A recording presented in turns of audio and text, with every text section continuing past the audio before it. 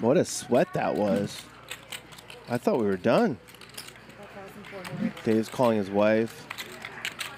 5,400. Maybe Ivy will heat up in the last couple hours. Opens the button. What will Garrett do with ace-9 suited? He's going to 3-bet. His favorite player growing up. It's a large one. We were playing 200, 400, 800 with a $1,600 straddle.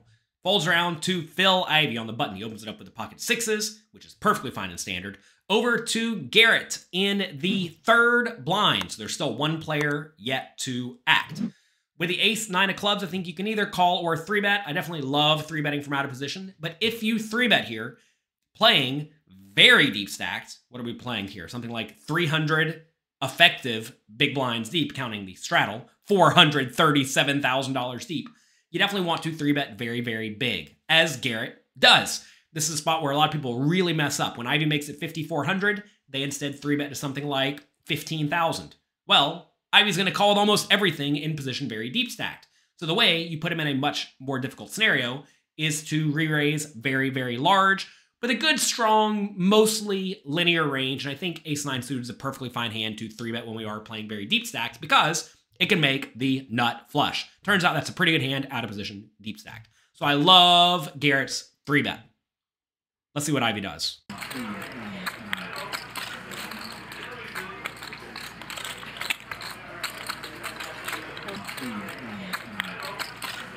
Facing the large 3-bet, I think Ivy only has one option, and that is to call. A lot of people in this spot may think, well, he re-raised me pretty big. I guess I should just get out of the way.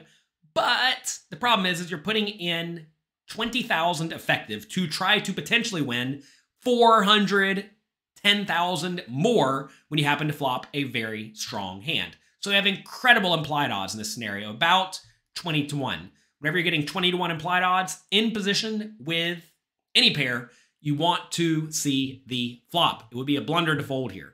Some people also may decide to re-raise to find out where they stand, but absolutely not. That is not a good strategy with small pairs and any good, strong implied odds hand. So call, see the flop, and go from there. I realize $20,000 more is a lot, but it's all relative. For 5 hours. Good flop for sixes.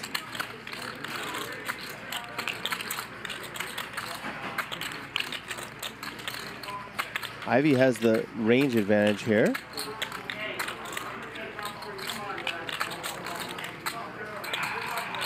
Seen this movie before where Garrett bets 15K on the flop and then 300K on the river. Jack 5-5 flop gives Garrett nothing. That's not going to stop him. He goes for a small continuation bet, which is definitely reasonable. Over to Ivy, and I think he only has one option, right? I mean, in this scenario, he is getting excellent odds. He's in position. You just got to call and go from there. I mean, it's not a great spot. You can certainly be absolutely crushed. Your opponent's definitely drawing live, but you have to understand, pot odds exist. Ivy does not need to realize all that much equity in this spot. And he could easily have the best hand. So he has to call and go from there, although I realize calling against a somewhat maniacal player like Garrett, even in position, is always a rough spot because he's pretty inclined to just bet the turn and blast the river, and then, of course, your sixes are going to be in a pretty nasty spot. Let's see what develops on the turn. Catch an ace or a 9.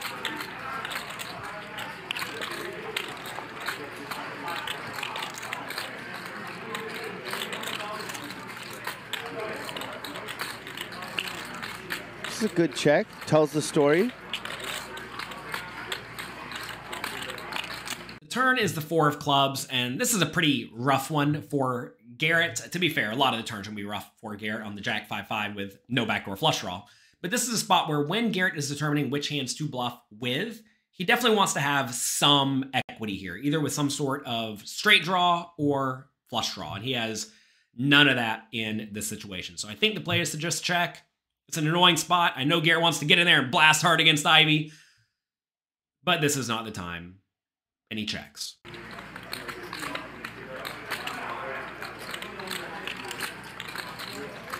Ivy gonna pot control,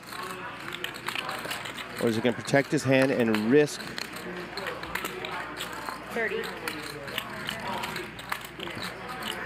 The dreaded Garrett Adelstein check raise. Ivey is an old school legend, and Garrett has said many times that he has always wanted to play against him. Well, he has his chance today, right now. Who is the most famous player that you have ever played with? And, more importantly, how did it go? Did you win or did you lose? Let me know in the comment section down below. The pot is $84,000, and this is a spot where I think a lot of people make the mistake of just checking behind because they really don't want to get check raised. But Ivey correctly realized that in this situation, he has a lot of super duper nut hands with a jack that can very confidently bet and never fold to a raise.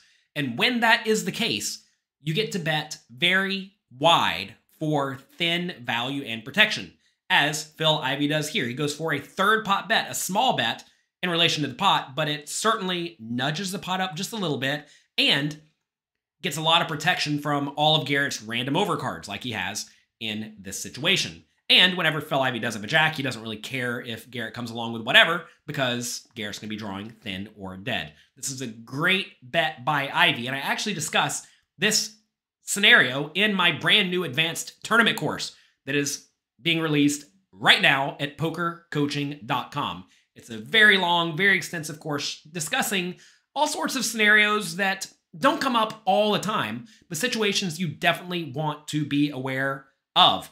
I discuss when you should be betting gigantic, when you should be betting tiny. We also have an extensive section on ICM spots and also heads up play. So make sure you check it out right now at pokercoaching.com/cyberweek.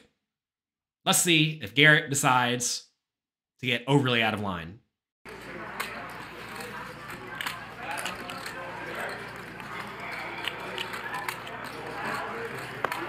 One for the GOAT. This is a spot where I'm sure many YouTube viewers are thinking Garrett should raise. He'll be able to make Ivey fold to sixes, which is probably true. But you have to realize Phil Ivey has a pretty good poker face, and Garrett does not know that Ivey has pocket sixes. Ivey could easily have a jack, and if he has a jack, he's never folding. So this is a spot where Garrett really cannot get out of line all that often at all, and he does the wise thing of folding and respecting his elders.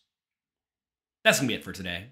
If you enjoyed this video, click the like and subscribe button below. Also, if you want to learn a whole lot more about poker, I know I certainly learned a lot in the process of making my brand new advanced tournament course, head over to pokercoaching.com/cyberweek right now. I'll talk to you next time.